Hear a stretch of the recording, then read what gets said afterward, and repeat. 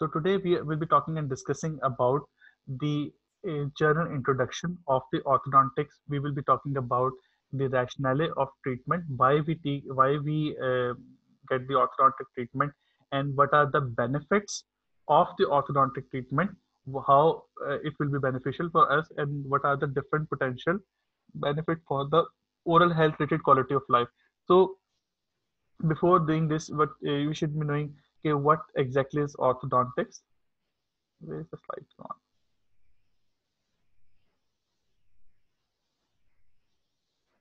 So orthodontic, what is basically the orthodontics? Orthodontics is basically the branch of the dentistry in which we will be studying about the growth and development of the dentition.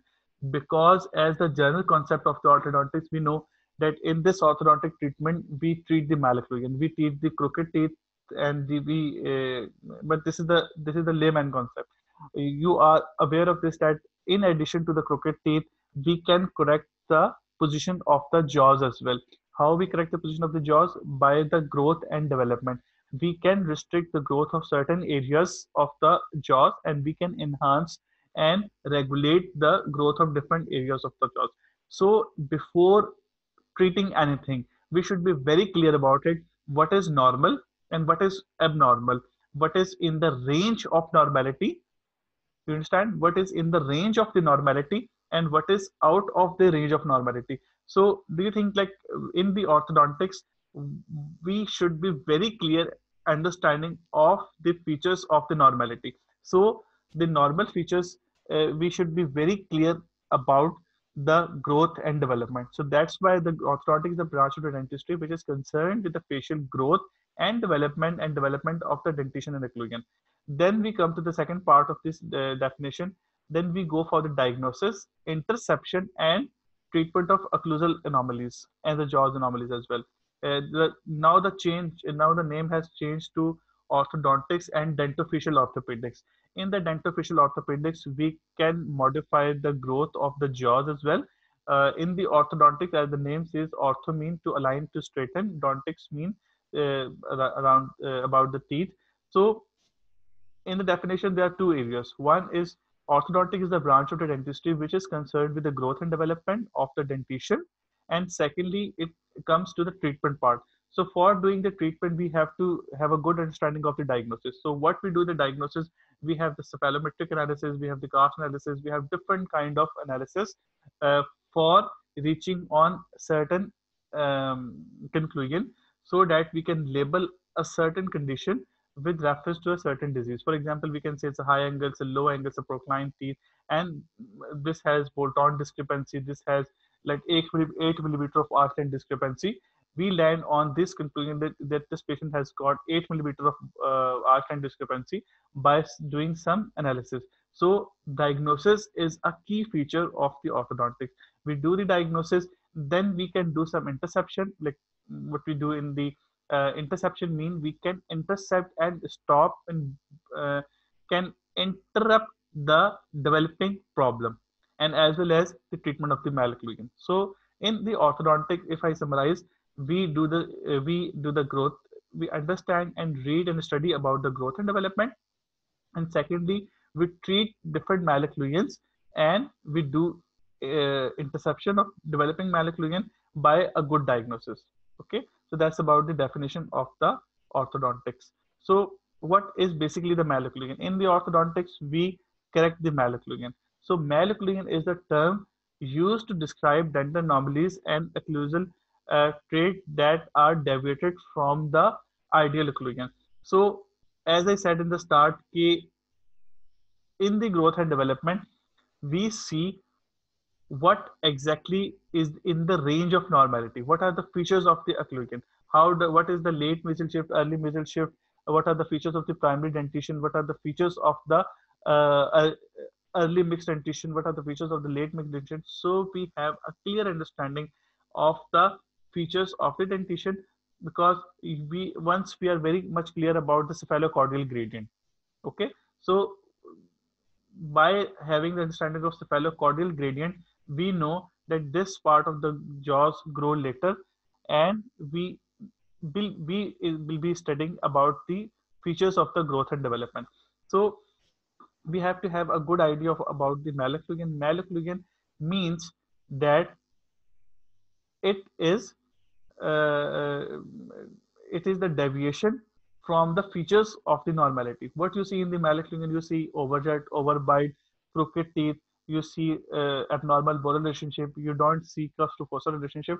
So we have developed the ideal occlusion. Then we have developed the range of normality.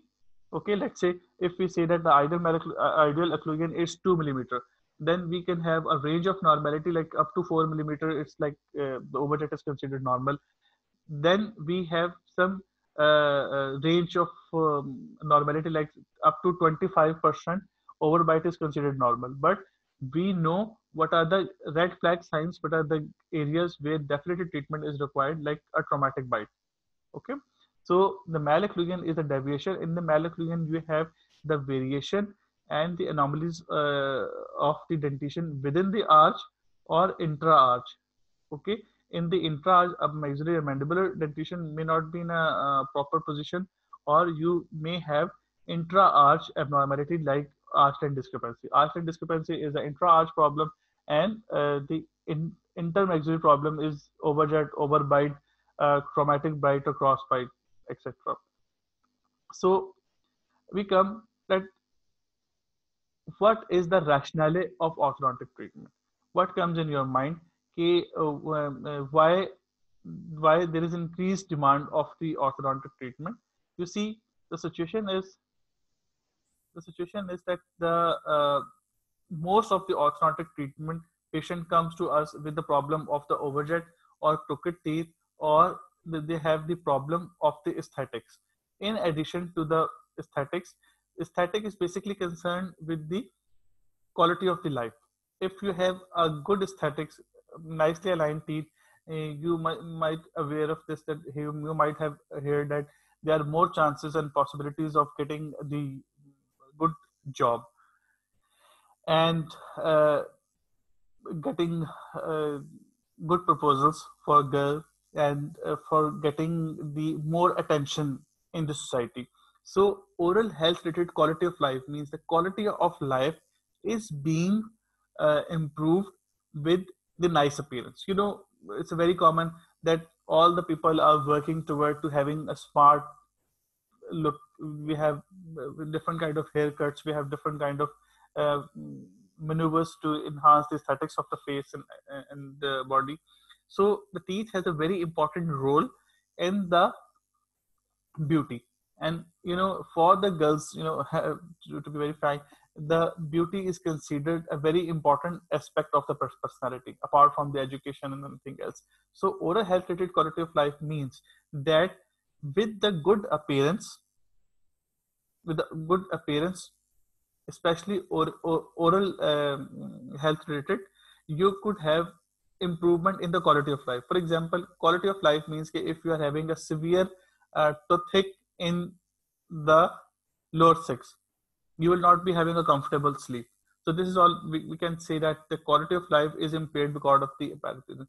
For example, a person goes for a job interview, and because of the crooked teeth, he is not very pleasing. And as compared to the other person who is having equal qualification and equal caliber, is a nicely aligned teeth. So he may not get the job with the crooked teeth, and the person with a very nice appearance and smile, he may get the job. The difference is that the quality of life is being appeared. For example, there's a girl who get rejected for a proposal because of the bad smile aesthetics. Okay, for those patients, the quality of life is changed because of the dentition. And it's not about the smile. Oral health quality of life means it's not all about the smile. It's all about the overall condition. For example, if a patient is having a chronic gingivitis or periodontal problem, so he may be having the problem over the period of time. He has chronic pain in the jaws. So all the time his life will be disturbed. He will be annoying, he will be disturbed, and have a constant pain in the dentition. Or for example, if the patient bite or chew anything, and the food get enlarged in the interdental spaces. Okay, the if the food get enlarged in the interdental spaces, and after eating he keep on removing the lodged food, having a discomfort, so we can say that the quality of life is being impaired by the oral health related issues. So our area is that, okay, how we can benefit the patient or the community by this particular kind of a treatment, that quality of life can be improved by the orthodontic treatment, and by increasing the aesthetics, or by doing some help in the orthodontics. So we are discussing about the benefit of treatment versus risk. We in This is the basic introductory lecture for the orthodontics, and we'll be talking what is the benefit of the treatment and what are the risks of the different treatment. One, why we get the orthodontic treatment, for two reasons. One is basically the aesthetics, that the patient will be looking more pleasing, and the other area is improving the functionality. Improving the functionality means that the many a times we say to the patient that the treatment will continue for 2 years, and after 1 year the patient get very happy with the treatment. But we always be struggling to explain to the patient that the uh, cusp to fossil relationship, or the ideal occlusion has not been established. So, in order, this should be the objective of the orthodontic treatment. Once we have achieved all the ideal aesthetic and we have satisfied the patient, definitely we have to improve the function. For the function, mean you have to develop a good overbite. You have to finish the patient with good cusp to fossa relationship. All the premolars should be nicely occluded in the embryo spaces, or in the central fossas. All the cusp of the upper teeth should be sitting in the buccal embryos or in the central fossas. It should not there should not be a cusp to cusp relationship. In a similar way, you should be having the incisal guidance, or the balanced or not the balance, or the good curve of Spee and Wilson, to have the normal occlusion, normal functionality. So, and as well as this third major objective of orthodontic treatment is having the good stability. So, along with the aesthetic, which is majorly the chief complaint or the chief concern of the patient, we, being the professional, should be looking after the ideal functionality, and we should be looking after the ideal stable position, because nobody should be wanting a kind of a treatment that after the orthodontic treatment, that all the features of the malocclusion come back. So we're talking about the benefit of the orthodontic treatment, along with the typical features. I said that along with the aesthetic, why we should be having orthodontic treatment. So there are certain other indications which necessitate the orthodontic treatment. For example, localized periodontal problem. Localized periodontal problem means that if the patient has the dentition in a way that you are having a trauma form occlusion. Okay, let me just stop the recording. So regarding certain conditions, when we have trauma form occlusion, for example, in this case particularly, what you can see over here, that the upper teeth is occluding in a way that it is moving, or the lower sentence has a labelly. So what is happening, that all the remaining dentition is very appropriately positioned within the alveolar housing, and because of this abnormal position of the teeth, upper and lower, this features has malocclusion, and you have see crossbite over here, you see crossbite of lateral incisor and the abdominal position of teeth. This central incisor is just not only having the atrium because of the abnormal contact of the teeth, but also it is pushing the lower incisors more labally. So this tooth is being pushed out of the alveolar housing. Okay, this teeth is being pushed out of the alveolar housing because of the abnormal position of the dentition. So what is happening, how the orthodontics can be able to favorable for the periodontal condition, because if you see trauma from the occlusion very commonly seen in the anterior crossbite patient. What you can see over here, the teeth are very abnormal in the position, and the upper sentence incisors is hitting the lower sentence incisors in a way that it is pushing and throwing the lower sentence incisor out of their alveolar housing. Can you appreciate the difference in the clinical crown height? You see the clinical crown height is whatever the crown part visible in the oral cavity. Anatomical crown is whatever is the on whatever area there is enamel. It's called anatomical Yes. crown, and clinical crown is whatever the amount of the. For example, I can say for this canine, the clinical crown height is lesser than the anatomical crown height because of the partially erupted canine over here. Here you can see the difference between the clinical crown height of this sentence incisor and the adjacent sentence incisor because of the gingival recession, or what is called recession. What is called recession if the gingival margin is below than the cervicoenamel junction. Here you can see the Yes. gingival margin is over here. You can see the gingival margin is over here because this tooth is being pushed out of the alveolar housing because of the trauma-form occlusion or the crossbite. Here you see the orthodontic treatment is beneficial and it is helping for the correction of the periodontal problem. How it is helping? It has stopped the trauma-form occlusion, not only stopped the trauma-form occlusion, but it has also corrected and stopped this ongoing attrition. So this ongoing attrition is stopped and the patient is like this, okay, at the end of the treatment. So my point is this, that localized periodontal problem can be corrected and helpful by orthodontic treatment. Along with this, you could have a situation like tooth infection. So do you know that at the age of 7, 8, or 9 years, if we see some red flag sign, if you see some abnormal position of the dentition or anything red flag signs, I will describe all this in the my lectures of the interceptive orthodontics in few weeks. You will see that if there's some red flag sign, we definitely go for the radiographic examination and screening of the dentition. And if you see a one tooth is interfering and intercepting the eruption of an adjacent teeth, then this may lead to the impaction. We can define the impaction that if the tooth eruption is impeded by the physical obstruction, by it could be by the soft tissue like thickened and fibrous gum, it could by the by any pathology, it could be by due to any supernumerary teeth or any other teeth or any abnormal ectopic erupted teeth that is preventing the eruption. So on the radiographic examination, but that we will do on the uh, on the screening. So you would realize that if a tooth is not allowed to erupt because of any supernumerary teeth or because of any physical obstruction, because of any abnormal position of the teeth, just like you see in the transposition, in the partial transposition teeth, in if the tooth is being if the tooth is stopped from erupting because of the position of a tooth that is interfering its proper eruption into the position in the oral cavity.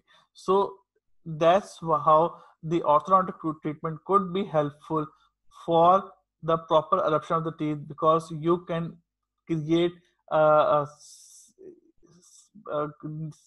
proper passage for the uh, proper pathway for the eruption of the tooth.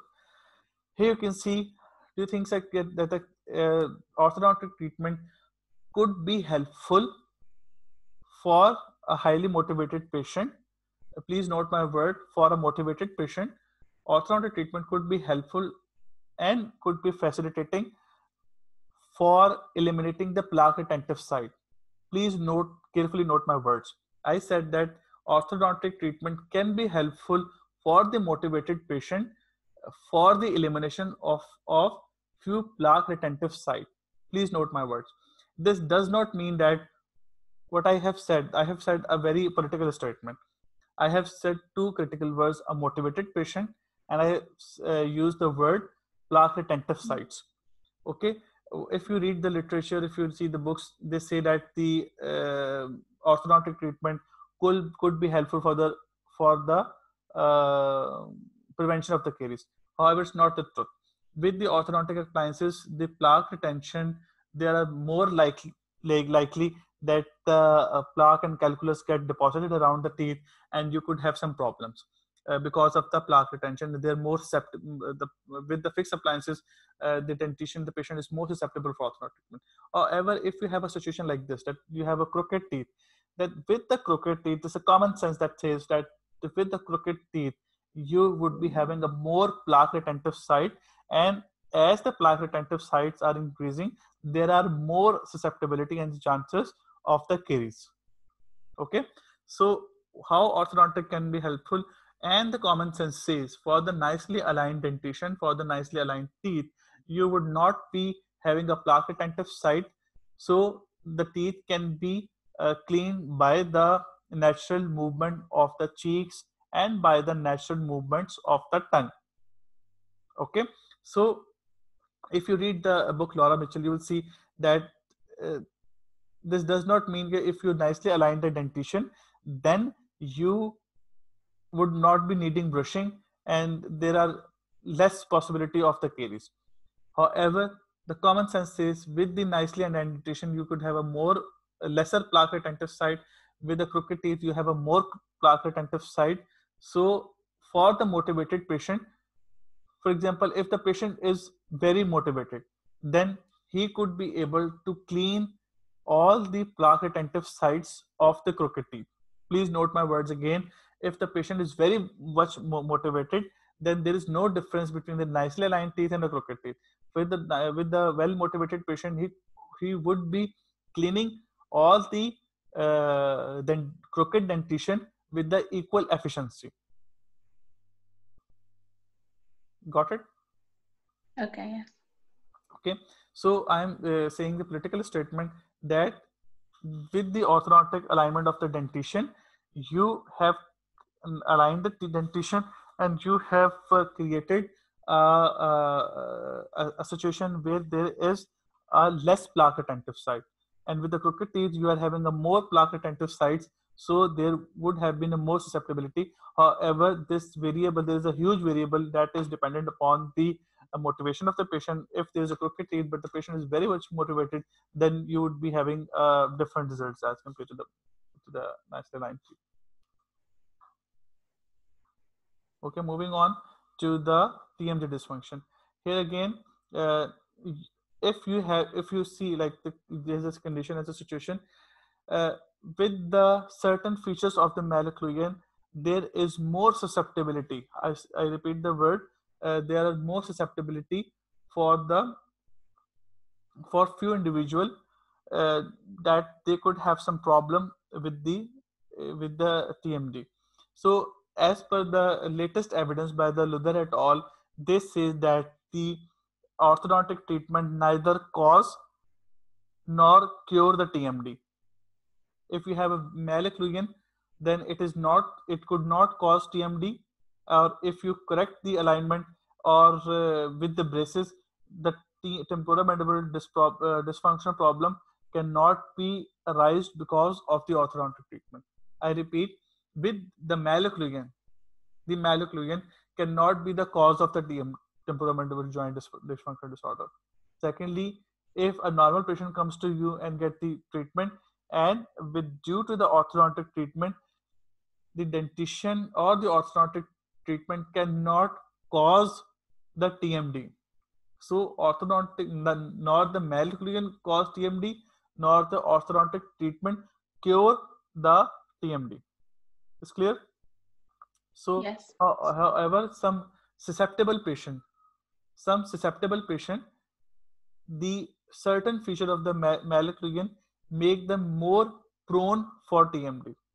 Okay, for example, if there is a displacement, so with the displacement, for example, with the features of the displacement, you could have situation where the TMJ would be more loaded or with some asymmetric chewing. For example, if patient has crossbite on one side and the normal on the other side, so the one side of the joint would be more functional and would be more overloaded as compared to the normal side.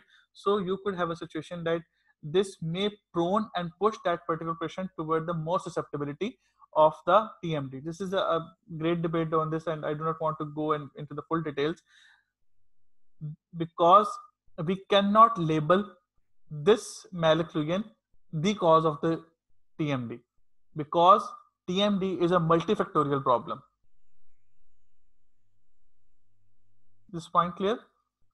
Because Yes, yes, TMD, yes. because TMD has the etiology that is caused by so many factors. Even if this patient has malocclusion, you cannot label the malocclusion as the cause of the TMD. However, this malocclusion making this patient more prone and susceptible for the TMD. Anyways, moving on. So these are the problem. Localized periodontal problem can be solved. Dental trauma, like dental trauma means, for example, if the patient has lip incompetency and the patient is presenting to us like in the age of 9, 10, or 10 years. So those patients are more prone for the dental trauma because of the lip incompetency. So with orthodontic treatment, especially with the functional appliances, you would be protruding the mandible in the forward position, and all the time with the patient would be trying to keep the lip together, and lip would be in the lip incompetency. So with the competency of the lips, there would be lesser chances for the dental alveolar trauma. So that's why the orthodontic treatment, especially the functional appliance treatment, would be helping and preventing from developing the traumatic condition. In a similar way, the tooth infection can be prevented. The caries could be not, I'm saying prevented. For the motivated individual, there would be lesser plaque retentive site in the nicely aligned teeth. So there is a rationality, but this caries reduction should not be the reason for orthodontic treatment. I'm clearing my word. The caries reduction should not be the rationale and should not be the reason for the for doing orthodontic treatment. Because if the patient has a poor oral hygiene, you should not prescribe orthodontic treatment to get the teeth aligned, to get the nice aligned teeth. However, how you should be moving, you should be motivating that patient for the uh, for keeping the good oral hygiene, and the the consensus say that if you develop the nice aligned teeth, you will remove the plaque retentive site. So plaque removal, these are the features that could be benefited from the treatment. So these are the occlusal anomalies where the evidence suggests that orthodontic correction would provide long-term health benefit. What are those conditions? That the crowding that is causing tooth to be pushed out of the alveolar housing, leading to the gingival recession, periodontal damage caused by the traumatic overbite, anterior crossbite, increased overjet, leading to the increased cause of the dental-alveolar trauma. These we are talking about the benefit of orthodontic treatment in addition to the aesthetics. We have said we do orthodontic treatment for the correction of aesthetic or for the correction of the functionality. For the functionality, we have these certain indications where if we have a crossbite, if you see the crossbite, treat it as early as possible. The best time to treat the crossbite, the the time you see the time you see the crossbite. Normally, the crossbite are not treated in the mixed dentition in the primary dentition. So in the mixed dentition, the ideal time for the correction of the crossbite, the first time you see the crossbite in the mixed dentition, you start correcting them. Unerupted teeth, all having the risk of the pathology. There are more chances of developing the cyst and tumor because of the. So these are basically the benefits of the orthodontic treatment.